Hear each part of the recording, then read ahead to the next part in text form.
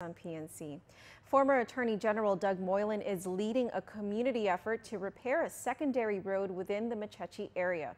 Moylan says for years he's been battling with the Department of Public Works to make repairs to Magaf Road, which he says is dangerous for motorists because of its large potholes. In an effort to gain community support, he posted a sign on the road asking for volunteers for the project. Moylan says with the help of the Dededo Mayor's office, he will begin repairing the road tomorrow morning with or without the help of DPW. Meanwhile, Department of Public Works Director Glenn Leon Guerrero tells PNC that he encouraged Moylan to leave the repairs to the mayor or to DPW. However, he also told Moylan that he could do the repairs as long as it was under the supervision of the mayor or vice mayor. Leon Guerrero says that DPW has a standing agreement with the island's mayors and vice mayors that allows them to fill potholes with cold mix asphalt on secondary and tertiary roads.